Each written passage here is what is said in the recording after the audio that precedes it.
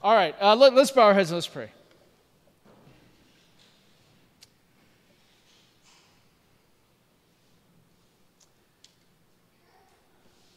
Lord God, we thank you for today. We thank you for your goodness. Thank you for the beautiful sunshine, for your creation, Lord. We can enjoy, whether it's the beach or the park or the mountains, the desert.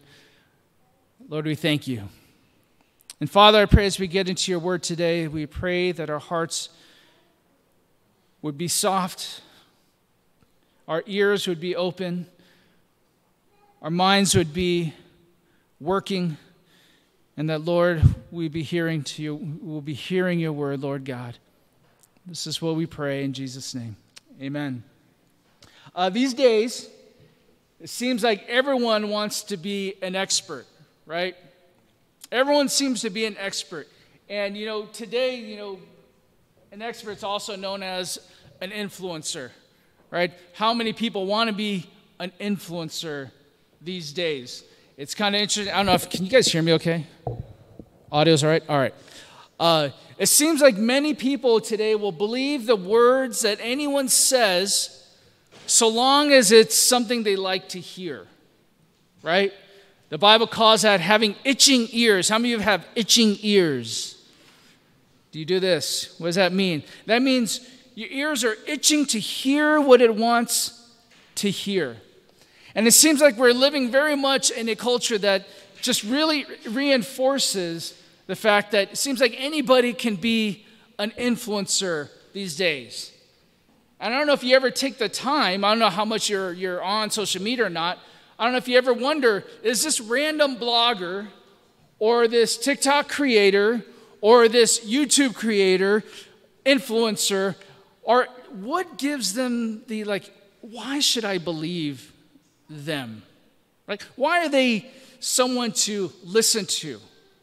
And I don't know how many people really kind of think about that. These days, credentials is like the number of subscriptions someone has, or how many likes a certain video has, or how viral, how is it trending? If it's trending, then this must be something I need to listen to. That seems to be the credentials of the day. Subscriptions, subscribers, likes, views, retweets, whatever it may be. That seems to be the criteria today. And of course, there are still some people who hold to the traditional idea of credentials, right? If you're interested in something, you look at reviews, you're looking at why should I put my trust in this product or whatever, right? So we still like some solid credentials, especially if you're kind of older, you're used to looking into something. How do these credentials sound to you? A PhD from Harvard, a professor at the famed Johns Hopkins University. Does it get any more prestigious? A multi-award recipient by the leading authorities in their field. Acclaimed author and known as a leading voice in their respective field. How does that sound? Does that sound credible to you? If you're going to look for somebody and you see they have a doctorate, they work at one of the most prestigious medical institutions in the country, let alone the world, published, has the credibility from his peers, you would think of that person as that person. Now they have authority. Well, we can get duped by credentials. A certain person is regarded as one of the most influential researchers and voices in modern ideas of gender and sexuality. His name is John Money. He passed away some years ago. In looking at research into the modern thinking of gender identity and sexuality, his name is prominent and comes up. John Money's theory and ideology on gender identity and sexuality has shaped much of what we hear today. what's being proposed, what's being spoken of, he pioneered the belief that gender identity may not correspond to biological sex. And he influenced modern thought that gender identity is non-binary. I think we've all heard these terms before, right? It's not either one or the other. It can be fluid. But John Money also, and they don't speak of this very much, was known to hold very deviant views of sexuality, views that I actually don't want to go into now. And just to kind of give you some honest background, when I researched it, there was a point in researching sexuality and researching modern gender thought that I had to stop. I had to stop because I was going to read way more than I ever want to know. How they arrived, the studies, and all this. So there's a point where I said, okay, for my own mind's sake, I'm not going to go much further.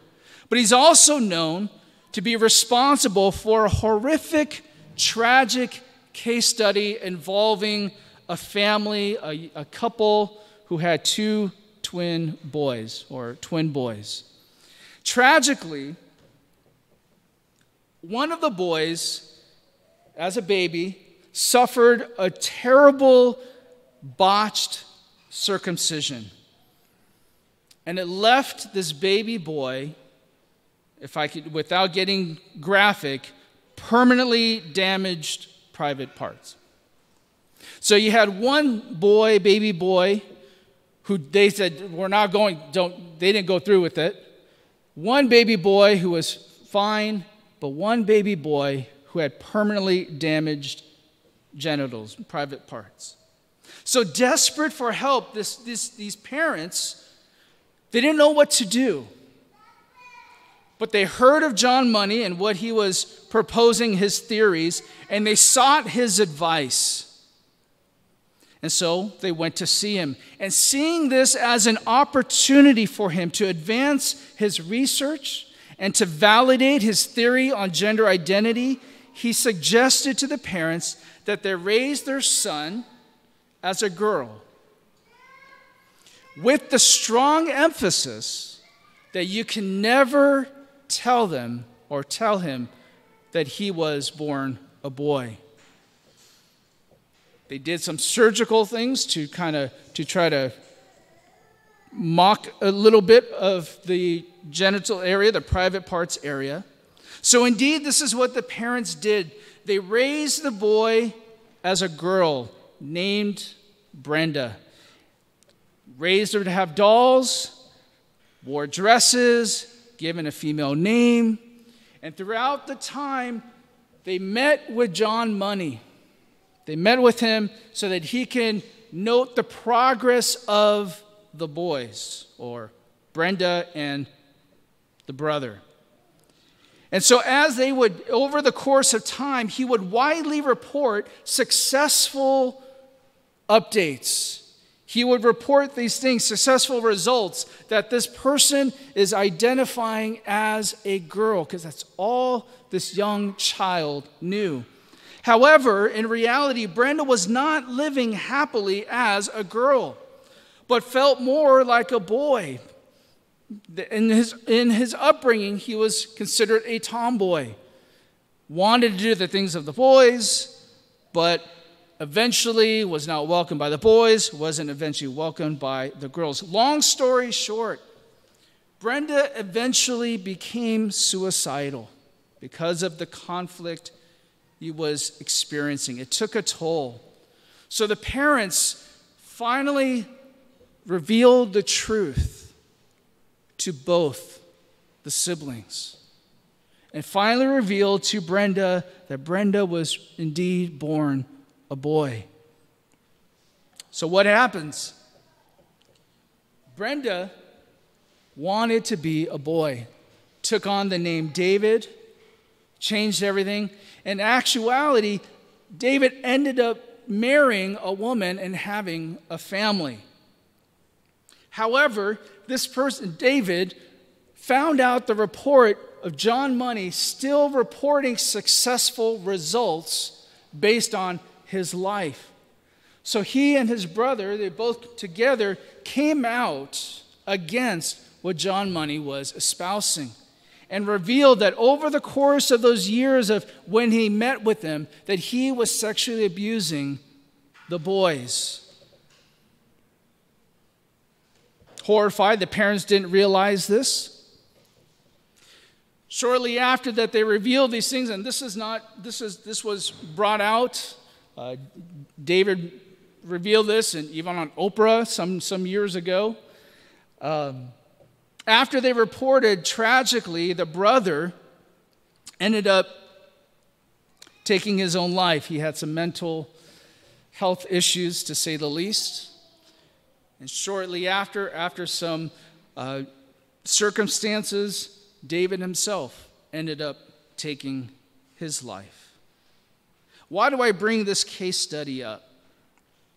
Despite this horror, John Money continued to be regarded as an authority in gender, sexuality, research, and theory, even to this day. Much of what we hear, the jargon, the terminology, the things as espoused, traces back to his theories and his quote-unquote research. Credentials are important, aren't they? Right? Credentials are important, but they don't tell the whole story. Credentials don't tell the whole story. They could be good on paper. They could hang up well on a wall, but they're only as valid as the good they can produce. So it's tragic that still much of what we hear about gender identity and sexuality is heavily influenced by individuals such as John Money, Sigmund Freud, and the list may go on and on. Sorry, I totally forgot about my slides. Biblical worldview. 2 weeks ago, I mentioned how few people live by a biblical worldview.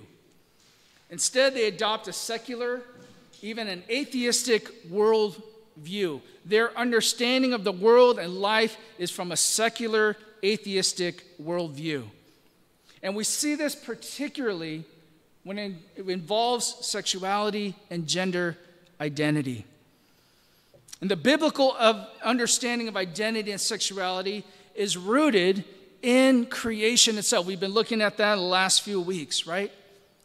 The biblical understanding of identity and sexuality is rooted from creation from the beginning. God created people uniquely from all his creation, right? From the animals, from the planets, from all of nature. God created man and woman according to his image and his likeness. In other words, God is the model and inspiration for man and woman. God created man, and from man he created woman, but both created in the image and likeness of God.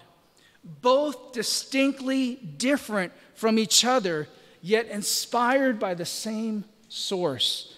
In other words, both male and female created in the image of God. Woman was not created in the image of man. That's not the Bible saying. Nor is man created in the image of woman.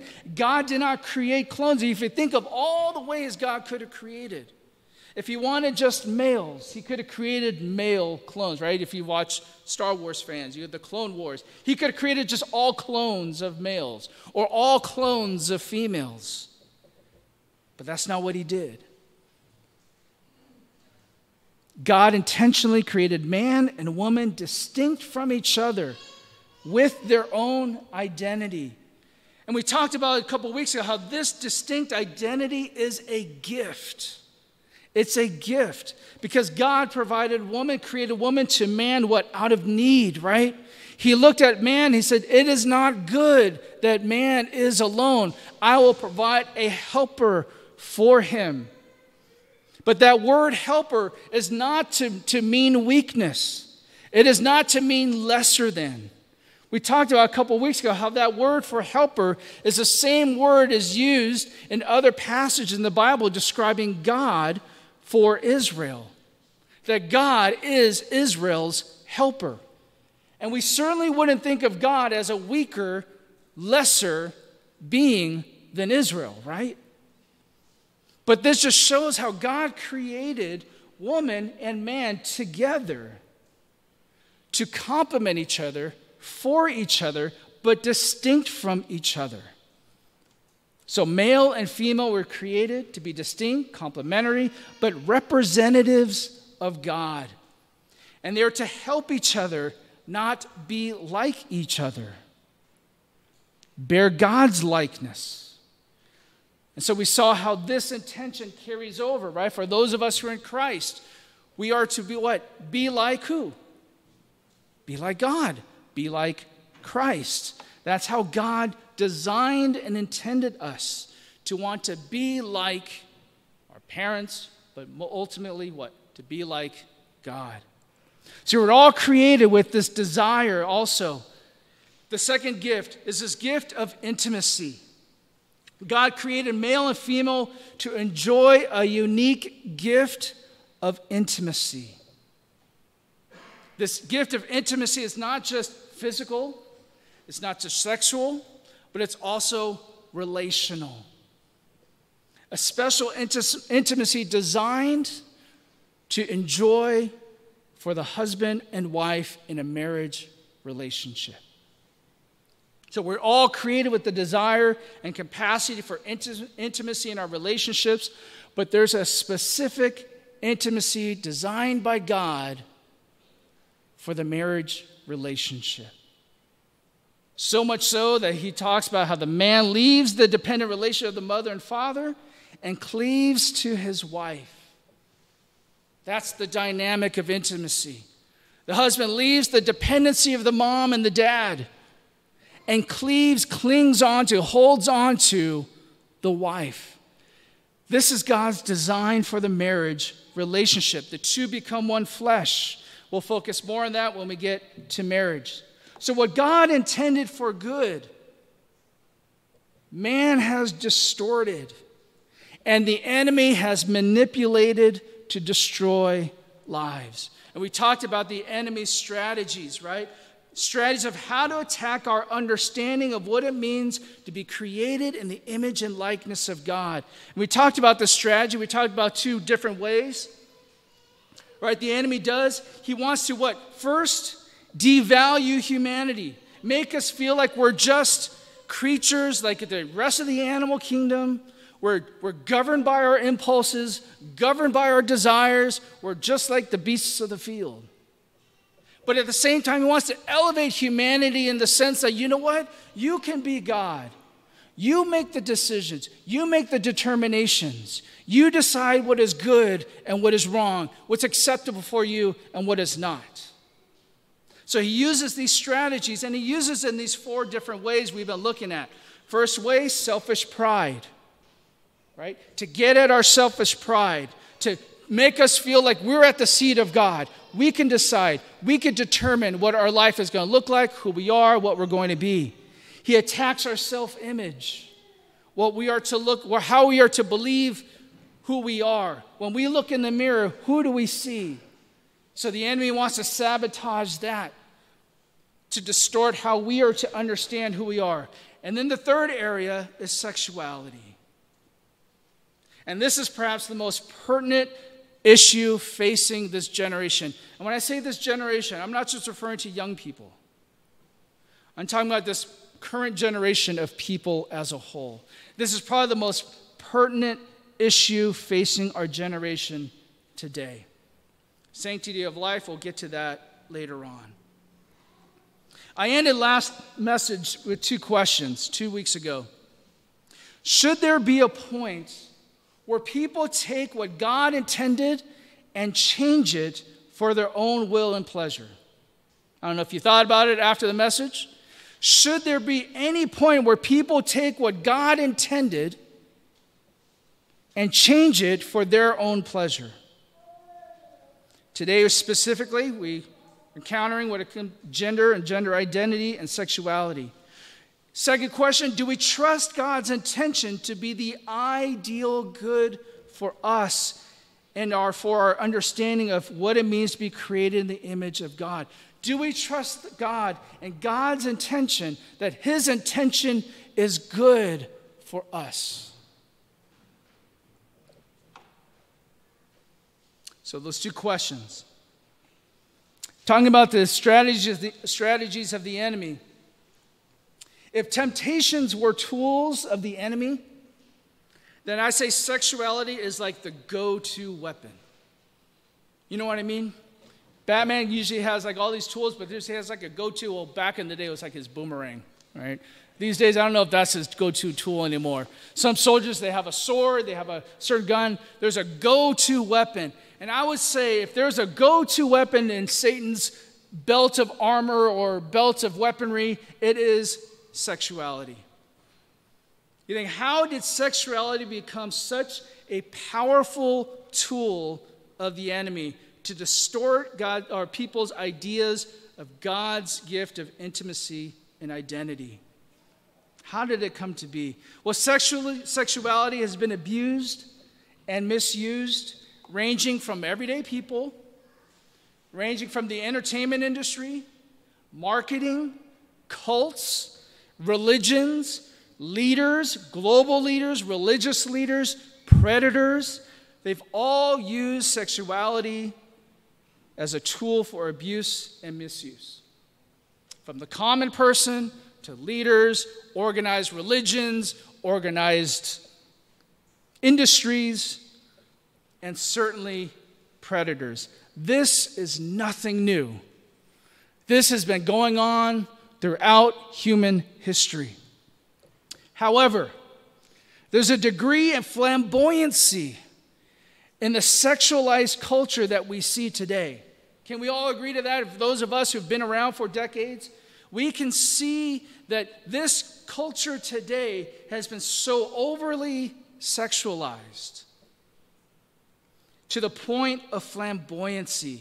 And you know what the point of being flamboyant is, right? The point of being flamboyant is what? To be seen, right? No one is flamboyant in their own room. It doesn't make any sense. You're the only one there. No one brags to themselves, right? The point of flamboyancy is to be seen and to be heard. And that seems to be the culture today. People want to be seen and they want to be heard. And with modern technology, that has become so much easier, right? With modern technology, with social media and stuff, you could be seen by millions of people who are millions of miles away or thousands of miles away. And that's our culture today. Pornography has been the gateway to deviant sexuality throughout history, right? That has been the gateway to deviant sexuality. But public education now seems to be holding the door wide open now. That is different today. That industry used to be the gatekeepers that opened the floodgates for all kinds of deviant sexuality behaviors. But now, public education seems to be holding that door open. Why? You see, if you have to normalize sexuality, then you have to eventually normalize all sorts of sexuality. And that's what we're seeing today. This is the direction we're headed. This is the direction of public education. They have to affirm all sorts to support the idea that all should be affirmed and included. How did we get to this point? You may be wondering, where are we going to get to some Bible? We're going to get to it now. If you have your Bibles, turn to Romans chapter 1. Romans chapter 1. Goes like this. For the wrath of God is revealed from heaven against all ungodliness and unrighteousness of men who suppress the truth in unrighteousness, because that which is known about God is evident within them, for God made it evident to them. For since the creation of the world, his invisible attributes, his eternal power and divine nature have been clearly seen, being understood through what has been made, so that they are without excuse. Now, most people don't mention the anger of God, right? That's not a very popular feel-good sermon topic, Sunday school topic. Right now, the Sunday school, the little ones, I don't think they're teaching about the wrath of God. Probably not, right? It's not as well liked as the love of God. But what causes the wrath of God? What causes God to be angry? It says his wrath is revealed. In other words, uncovered. It's made known. So God reveals, he makes his anger known. It's no longer covered up or hidden. What is it revealed against? All of man's ungodliness and unrighteousness. Ungodliness means a want or a lack of reverence towards God. Unrighteousness meaning an injustice or an unrighteousness of heart and life, a deed violating law and justice. So God's wrath, his anger is revealed against all unrighteousness and all ungodliness of man. Who is Paul referring to here? The wrath of God is revealed against those who suppress the truth in unrighteousness. They suppress the truth. See, I believe Paul is not only bringing us back to the very beginning of man, but also that story that continues to us today. We would be able to experience and understand what Paul is describing today. Look what he says in verse 19. Because that which is known about God is evident within them, for God made it evident to them. For since the creation of the world, his invisible attributes, his eternal power and divine nature have been clearly seen, being understood through what has been made, so that they are without excuse. What's Paul saying here? He's emphasizing that God doesn't present himself as a God of an unknowable mystery, right? Paul's not presenting God as some unknowable mystery that you can't understand or know him. You can't tell. In other words, what he's saying is that agnosticism is not an excuse. All right, you know what? You're familiar with agnosticism is, being agnostic? You're saying that it's unprovable. Can you really know that God exists? Can you really prove that God exists? Right? That's the heart of agnosticism. And Paul's saying here, that is not an excuse. You can't say, I can't see God, so how can you prove that God exists? If I can't see God, then God's not knowable. But from the very beginning, he's saying, people knew God because God made himself known not only in his creation, but his attributes, his eternal power, his divine nature was known to them. It should be very clearly known to him. There's no excuse. But what happened? For even though they knew God, they did not honor him as God or give thanks, but they became futile in their speculations, and their foolish heart was darkened. Professing to be wise, they became fools and exchanged the glory of the incorruptible God for an image in the form of corruptible man and of birds and of four-footed animals and crawling creatures. So what's it saying here? Though people knew God, they dishonored him. They were ungrateful. They stopped being thankful to God. So notice the degradation. Notice the trend here, this degradation of thought, of mind. They knew God, but what happened? They dishonored God. Even though they knew him, they dishonored him, and they were not thankful to God.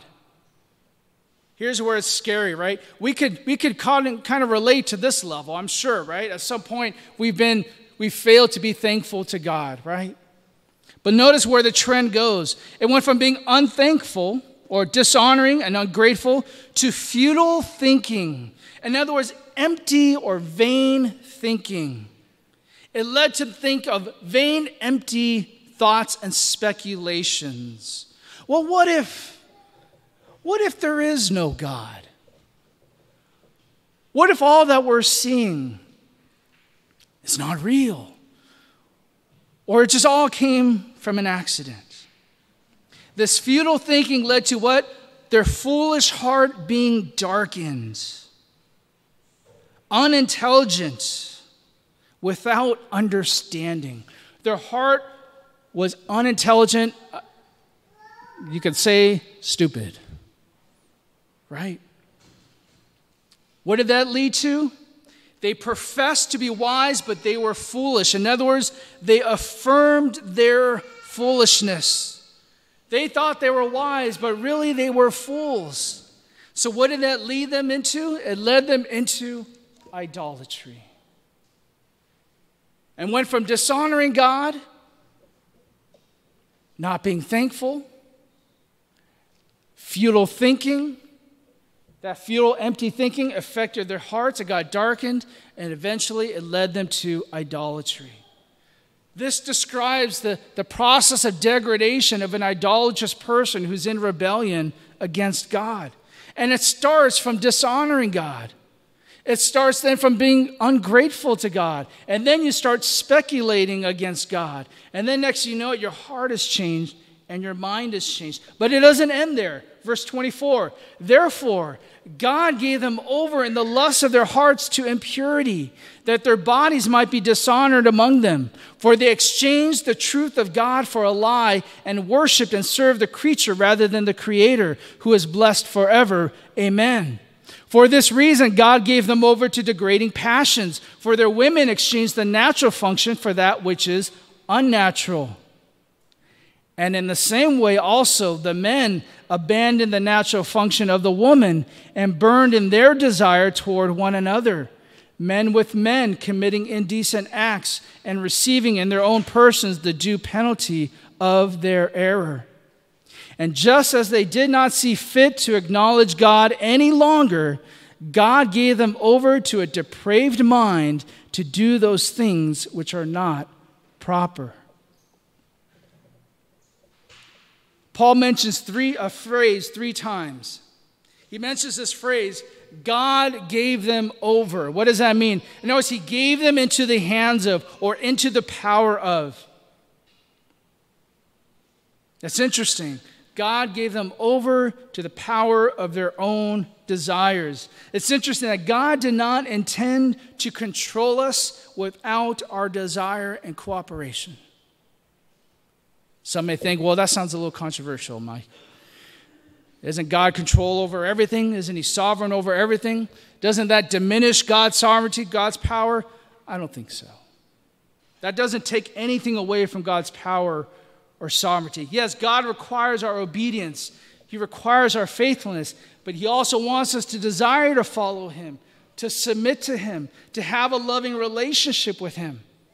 But here Paul's saying there is a point where God gives people over to the desires that they had already desired.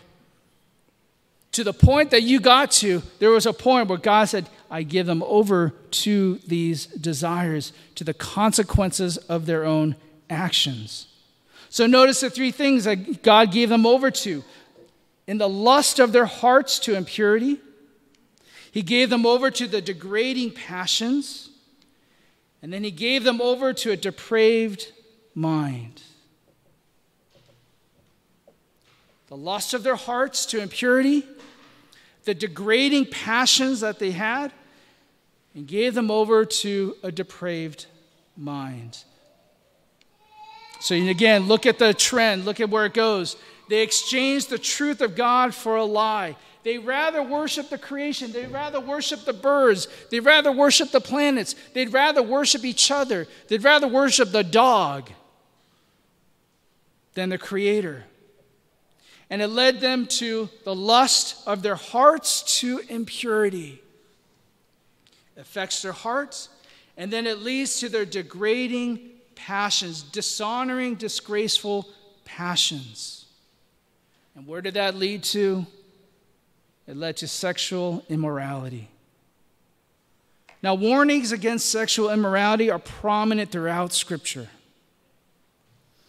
But what you don't see in Scripture, there is no exception given in Scripture for any other form or deviation of sexuality and identity.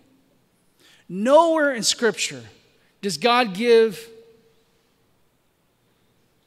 affirmation to any deviation, to any alternative to what God designed for sexual activity. No examples endorsing it. And Scripture clearly condemns any deviation of sexuality outside of what God intended, whether it's same-sex or opposite-sex. Sexual immorality was condemned by God. Here's two examples. Jesus himself, Mark 7. For from within, out of the heart of men, proceed the evil thoughts, fornications, thefts, murders, adulteries, deeds of coveting, wickedness, as well as deceit, sensuality, envy, slander, pride, and foolishness. All these evil things proceed from where? Within, and defile the man.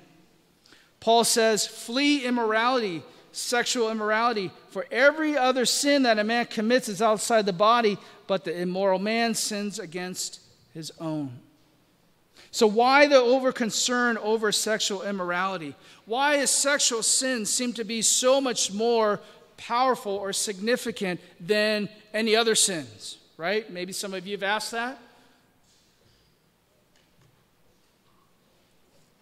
I think, this is my opinion, I think it's because it is the most relatable, relevant, and natural temptation that face most people, right? Most people are vulnerable to and can relate to sexual temptation. And the world has perfected that strategy of using sexuality to sell an image and a message. If you watch TV at all today, you can count how many times advertisement uses sexuality as a tool, as a selling piece, right? Sexuality has been weaponized to destroy many lives. And the sexualization of a culture always leads to degrading, devaluing, and dehumanizing people. Cultures have always used sexuality, and it's always ended up devaluing, degrading, and dehumanizing people, especially women and children. You can see that across cultures. You can see that in advertisement. You can see it today. It always leads to degrading, dehumanizing, and devaluing women and children. It's funny how our culture trumpets sexuality, right? Sex appeal as some expression of power, right? Of freedom. Isn't that the big tool? As a female, if you could portray yourself as an image, a sexualized image, that you have this power of appeal and of freedom and of independence. It's a power of seduction, right? And it goes both ways, male and female. But in reality, that person becomes a slave to the sexualization. They become a slave to that sexuality. They're a slave to those desires. But it's not just their desires. They become a slave to the sexual desires of other people.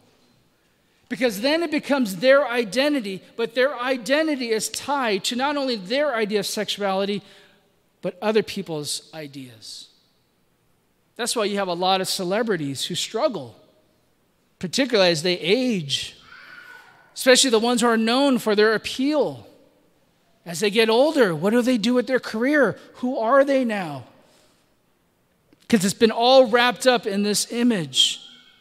But the most dangerous part of sexuality is because what it's become is that it's been identity-defining quality of who they are. That's what sexuality has been messaged to us today. That it is an identity-defining quality of who you are. And in these passages, there's no question of what kind of sexuality that Paul is referring to. It's referring to as same-sex desires and relations here in Romans. So you think, what distinguishes sexual desires that's related to the LGBTQ being more dangerous than sexual immorality involving opposite sex immorality, right? A lot of people say, well, why is such a big deal? Why don't you talk about adultery the same way? Why don't you talk about other kind of sexual immorality the same way? And I would say, you're right. That is true. But there's something about this today, the defining of LGBTQ issue today, the defining issue today is that it has become identity forming. This is who I am, rather than this is what I do or this is what I desire. And according to Scripture, such sexual immorality is a result of exchanging God's truth for a lie, worshiping creation rather than a creator, leading to impure hearts and desires. He goes on, and just as they did not see fit to acknowledge God any longer, God gave them over to a depraved mind to do those things which are not proper. So the third thing God gave them over to is a depraved mind. Failure to acknowledge God opens the floodgates to all sorts of unrighteousness and depraved thoughts. If you no longer acknowledge God, then you're opening your mind to all sorts of depraved thoughts, all sorts of expressions of unrighteousness and ungodliness. And we see this flamboyantly on display today. Unprincipled minds, right? That's unprincipled minds, a depraved mind. There's no principles in your thinking.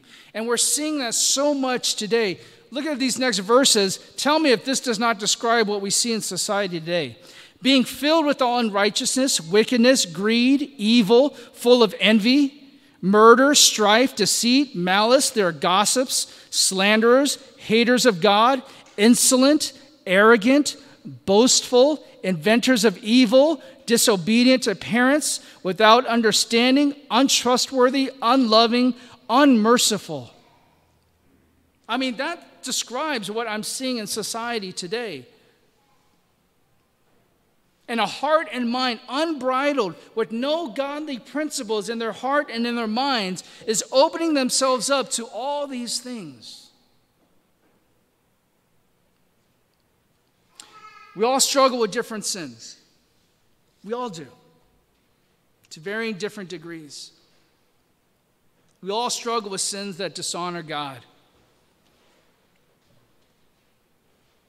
But what makes sexual immorality, and in particularly relating to LGBTQ, so offensive to God is that it directly violates God's design and intention. And it profanes his likeness. Sexual desires are being told or being sold as identity forming, unchanging, inherent. It's who you are as a person. The atheistic worldview says you are subject to your desires. Biology does not determine your gender identity or your sexuality. God doesn't. The atheist worldview will say no longer sees fit to acknowledge God. The atheistic worldview sees no need to acknowledge God. 32, lastly. And although they know the ordinance of God, that those who practice such things are worthy of death, that they not only do the same, but also give hearty approval to those who practice them. Here's a stern warning against affirmation. We hear this word a lot today, don't we? Affirmation. There's a lot of pressure to be affirming today. You want to be affirming because you don't want to be identified as hateful, a bigot. You love the person. You're supposed to love others. And if you don't affirm someone's desires or how they identify themselves, well, then you probably shouldn't even have the kid. At least that's where some would like to make into law. That if a parent does not affirm their child, then their child should be taken away from their parent. But Paul speaks against those who knew the ordinance of God, knew such sins are worthy of death, yet practice the same sins, and gives hearty approval to those who practice them.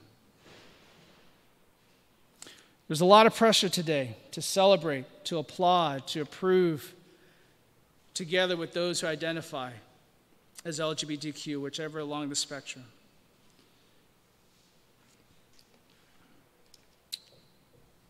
And the experiences, whether it's gender dysphoria, same-sex attraction, they're not all the same. But the ideology is being used. It's the same ideology being used to deceive people who are experiencing these things. And for some cases, it's leading them to do life-altering surgeries, life-altering decisions. I want to end with this. We're under the mandate of living out the love of Jesus for all the world to see. And we can speak truth and stand for truth. And we can be firm, but with gentleness, thoughtfulness, kindness, and compassion. We can be uncompromising from God's word because his standard is uncompromising. And if it sounded like I was really revved up today, the reason is for today is because people are being deceived by an ideology. And it angers me from where this ideology comes from. The research that was done, none of us want to even read into the details of.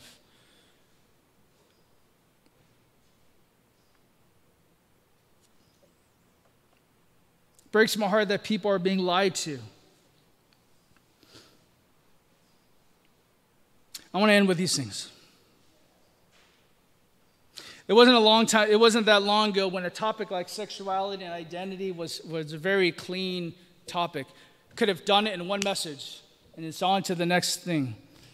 But in reality, it's not so clean. That's why we've been taking some weeks to kind of lay out the reasons. It's not so much of an easy topic to cover because there's a lot of messaging out there. This is the truth, and this is what I would want us to be thinking about. I hope that we could replace some distorted mirrors.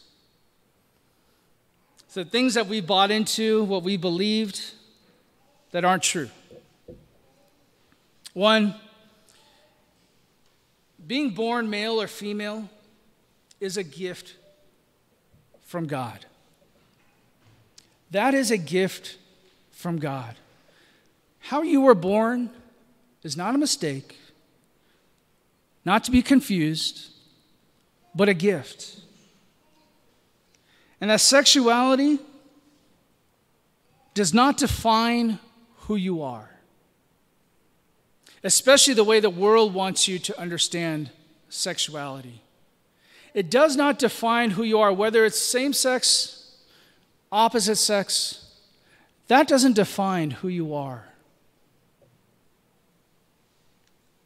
Sexual desires, though, not only is a gift from God, but it's reserved for the marriage relationship. It is a gift for you to enjoy with your husband or your wife.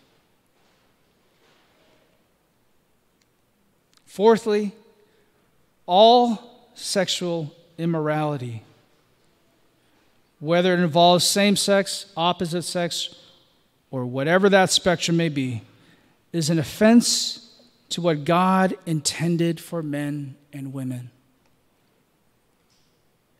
It's an offense to God. This is not a Pastor Mike thing. This is not a Christian thing. You're not held accountable to a pastor or a church. You're accountable to God. But here's the most important thing I want to end with. Our ultimate source of identity is found in Jesus Christ. That is the ultimate source of identity.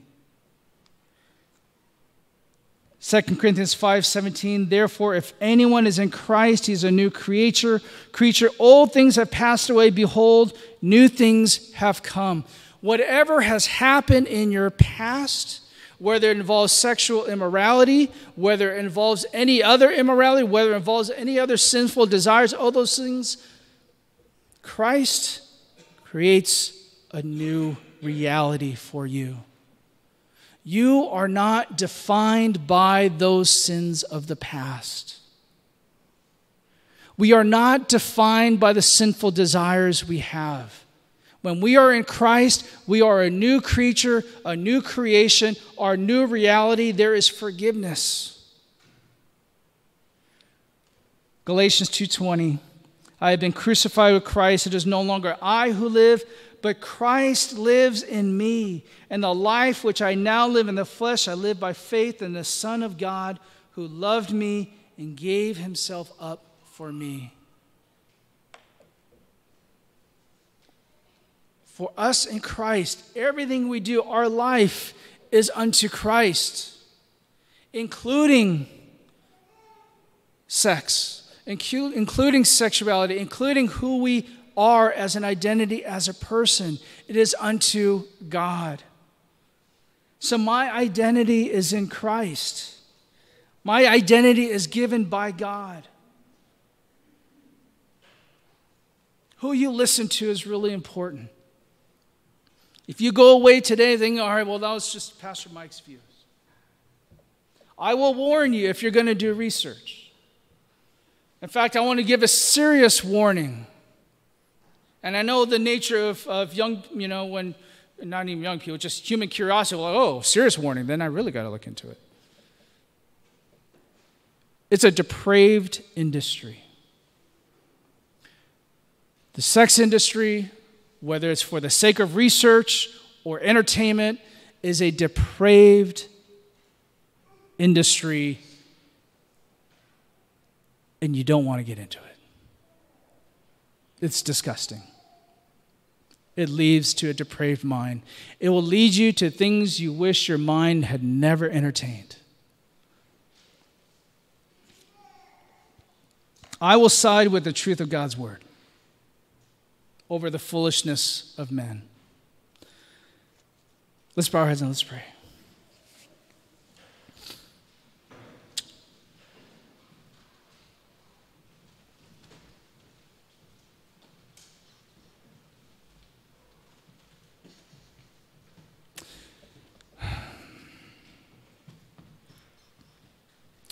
Lord God,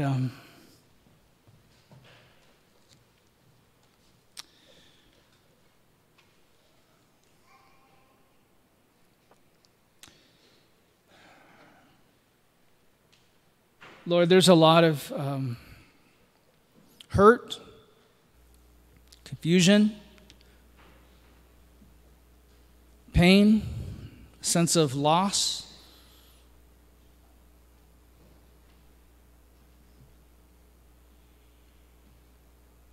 Sense of guilt, regret. And I know the enemy wants to keep us there, deceive us, stray us away from you. Keep us from fulfilling and living out who you created us to be, designed us to be.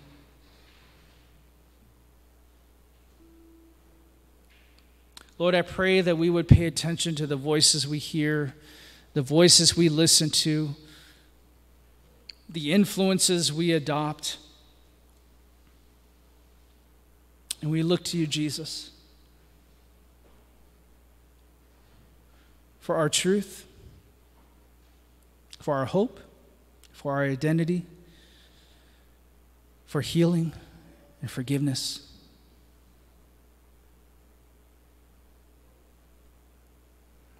We give you praise, Lord God. In Jesus' name, amen.